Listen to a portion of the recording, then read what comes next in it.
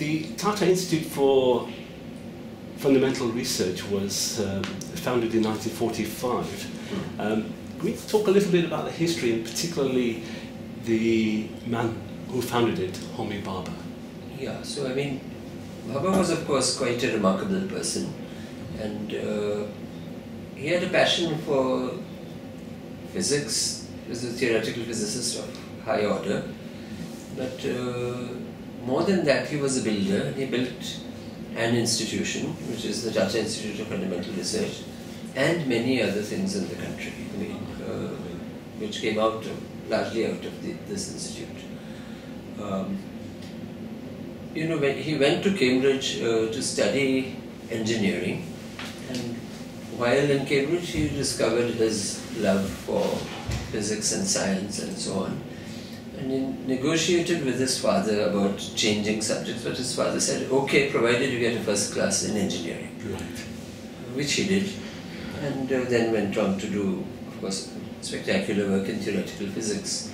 I mean, got a bachelor's degree and then, of course, a PhD as well. But I believe that his training in engineering was actually crucial to his eventual success in building institutions, because he actually, of course, had a vision and he knew what was required, but he knew how to do it. And I think the engineering training that he had, you know, really helped.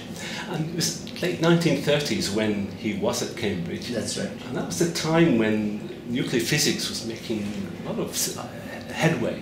Correct. And I guess that's what motivated him, a bit like students of today would go into information technology or genetics. Yes. It's what was the flavor. That's right. It was exciting. I mean, it was whole new worlds opening up. I mean, he was especially inspired by Dirac and others who were at Cambridge. And he did a phenomenal work there. He worked on cosmic rays and on elementary particle physics and made very, I would say, important contributions. And Dirac was one of his teachers. I believe so, yes. Although he did not do his thesis work with... Originally, when Bhabha got the idea and the funding to set this up, he was working in Bangalore. So was this institution established in Bangalore or here in Mumbai? No, it was indeed established in Bangalore. You know, in the sense that Bhabha was a reader at the Indian Institute of Science, Bangalore. C.V. Raman recognized Bhabha's many talents, brought him over, and he was working there. And it's from Bangalore that, it's in Bangalore that he conceived the institute, and from Bangalore that I think he corresponded with the Tata Trust. Right.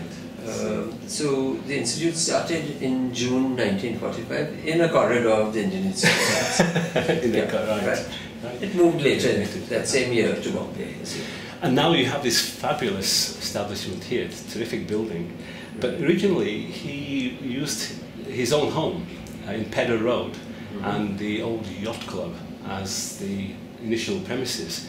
What role do those two places now play, now that you've got this building? Because that was his aunt's home, although Bhabha was born there, but it belonged to his aunt and she was very generous. She gave about half of the space to Homi Bhabha and his colleagues, right. and served tea to them, tea every day. So today that bungalow, as it was, is no more. There's a multi-story building there which houses officers and staff of the Department of Atomic Energy, which was one of the departments which was set up in the 1950s. And the Old Yacht Club is the other place you asked about. So that is the headquarters today of the Department of Atomic Energy, countrywide. So it's centered there. That's a terrific location, right on the seafront. That's right on the seafront. Beautiful, and it's a heritage building. Yeah. The Tata Institute for Fundamental Research is an institute for research, but you're also an academic establishment. You take undergraduates here. It's like a university. That's right. How does that work? So it's just like a standard university? You issue degrees? No, it's not quite like a standard university. I mean, I guess the importance of students in research in physics is sort of known to everybody. And when Bhabha started in 1945, even at the time he was in Kenilworth, that is his aunt's place, there were students already. So he had graduate students there. Right. If you read Bhabha's later writings, he makes the point that when India wants to embark on a large-scale nuclear power effort, it should not have to look outside for its own manpower. And the idea of training large numbers of students, therefore, was sort of very natural. The relationship with the Indian Space Research Organization, in the past, there was a much stronger connection because Bhabha was so involved in finding and establishing what was initially the INCOSPA that led to ISRO. What's the relationship today? So there is this project which is known as AstroSat. Oh yes. You know about that, which carries these multi-wavelength telescopes, generally in the X-ray region. So of the four payloads, 3 were developed in the institute. Ah, right. One is actually being developed, right? I mean, the final touches are being put. Now, Bhabha is known for many things, but it all started because of his insightful research in the early days, and he came up with the discovery of what we now call Bhabha scattering. The consequences of his work was that the prediction that there is a particle that's intermediate in size, heavier than an electron, but not as heavy as a proton or whatever it is. Right. And these mesons were the product of his thinking, his innovative innovation, I guess. I mean, this does not directly relate to Bhabha scattering at all. I mean, it's quite a separate contribution, but quite right. So he was indeed strongly involved in the idea that there is a meson which, just like a photon is supposed to carry the interactions between electrons and positrons, so also there could be, or it was thought, a particle which could carry the interactions between nuclei and nucleons. One of the other things he was able to tie in there was, as you said, these interactions take place as a result of cosmic rays, so very high up in the Earth's atmosphere. And because those are created at very high altitudes and they dissipate fairly early, but because of the energies involved, these products actually do make it further down into the atmosphere when they're detected. And that was only because of the relativistic effects were involved. That's correct. And that's something else that he contributed to through Indeed, his work. That's right. This very graphic and hands-on illustration of this idea of time dilation of Einstein. He was a mathematician and a theoretical physicist. Bhabha was involved in a lot of practical experiments as well, and some of the experiments involved sending balloons up with detectors. That's correct. And to actually make those kind of measurements. And indeed, to this day, we have a very fine balloon facility. Still? Yes, Oh, it's still operating in Hyderabad. These These balloons go pretty high up in the atmosphere, so like 40 to 50 kilometers, and we've actually sent payloads up to beyond 50 kilometers above the Earth. But recently, one of our balloons was used by an American project called StratX, which aims to explore the stratosphere. Right. And it actually carried a human to the height of about 42 kilometers. A human? Human, and this was an executive, we had the exact designation from Google. Right. And he jumped from that height, free fall for about 10 minutes. So very quickly moving faster than the speed of sound. Right. And this was the record-breaking, I forget his name, but it was very highly publicized. Yes. And what's the connection between his balloon and...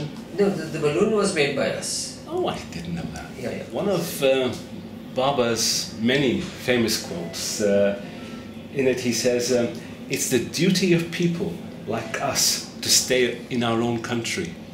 And he was talking to Chandrasekhar, and he was saying this just as he was established this institute, and he decided that India was where he was going to be staying.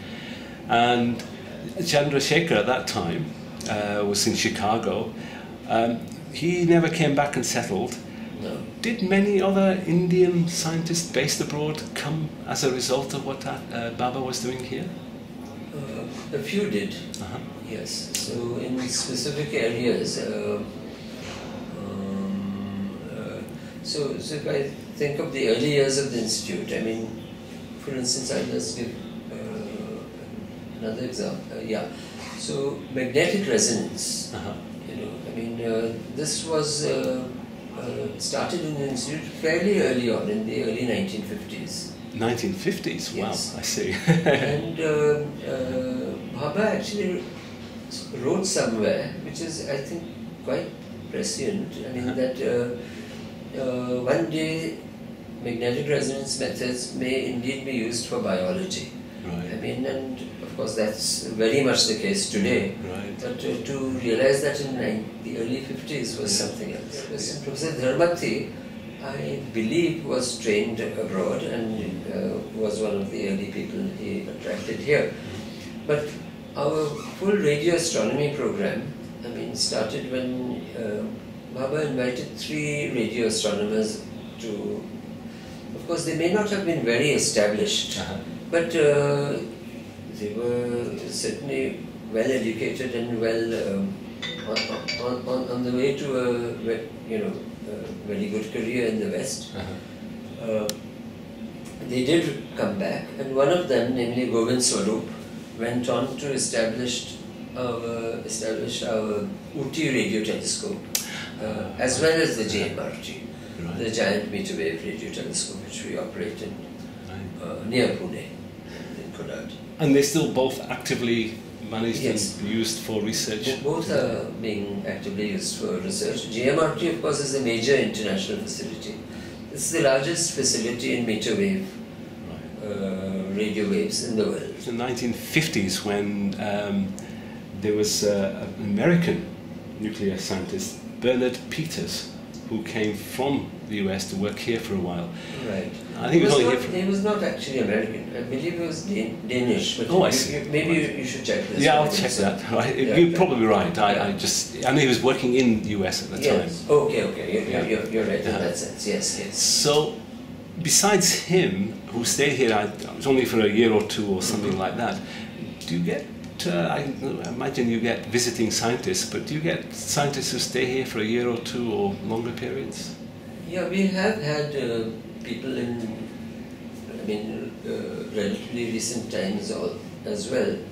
For instance, Pablo Garcesi, Spanish person, stayed many years. I forget how many years in the mathematics department, but he has gone back now. Just the other person he brought in, I would say, against the wishes of the physics department here, was Ubaid Siddiqui, a biologist. Right. And Baba was convinced that molecular biology has a great future. This was in the 1960s. And Siddiqui founded the first modern school of biology in the country, in some sense, of modern biology, I should say. And that was set up here, and then went on, branched out into the National Center for Biological Science. I really appreciated the range of sciences that you work in. You already mentioned biology, maths, science, radio astronomy. One of the things that, again, not many people know, and I only learned recently, is that the very first computer built in India was built here. That's correct. It was designed here, it was built here. Right. This is the TIFRAC. And what happened to it? Well, it was dismantled, sadly. Yeah. And I guess some of the... It was used for scientific computation on software. And so it was recognized that software is very important for the country for India to get into. And we had an excellent set of people here. They moved out They founded what was called the NCST, the National Center for Software Technology in Juhu. Barber asserted that the role of fundamental research, research that's not designed for any economic output in the end, that's what this institute was set for, just pure research. Is that something that third world countries should be pursuing? Definitely. I mean, because the largest advances come from things that you don't plan for. Right. So that's the value of blue sky research, right? Your stint as director of TIFR came to an end only a few days ago, That's after correct. 7 years. Yes. What changes do you think took place? Just a few examples over that period. Probably the largest change, or I don't know about change, but the largest initiative has been the founding of this new campus of ours in Hyderabad, which is much larger than the campus here.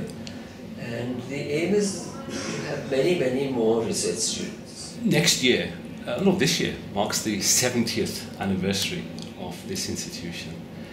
So over that 70 years, if you were to pick one or two items in which way do you think India has benefited from having this institute around in the first place?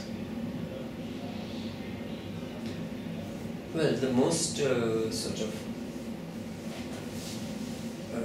okay, so the one thing has been that there have been many, many spin-offs from the institute.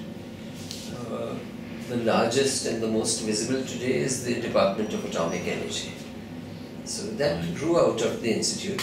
And the Department of Energy is the department that's responsible for generating electricity through the civil nuclear program. So that came out of here. Yes. What percentage of the electrical power for India is generated through nuclear? It's a few percent. A few percent. Space was the other. Vikram Sarabhai and Dr. Bhabha shared a very fine relationship. So if you look at all the academic institutions in India, IITs, the ISAs, the new ISAs, etc., you'll find a lot of people who have actually graduated from the institute. And of course, besides the scientific expertise, we hope they carry what we regard as very important here. We always call the TIFR culture. Lack of hierarchy, getting to the heart of things quickly, working together to solve problems. Former director here at TIFR, thank you very much indeed for your time. I really appreciate it. Very interesting. Thank you. Thanks a lot. Thank you.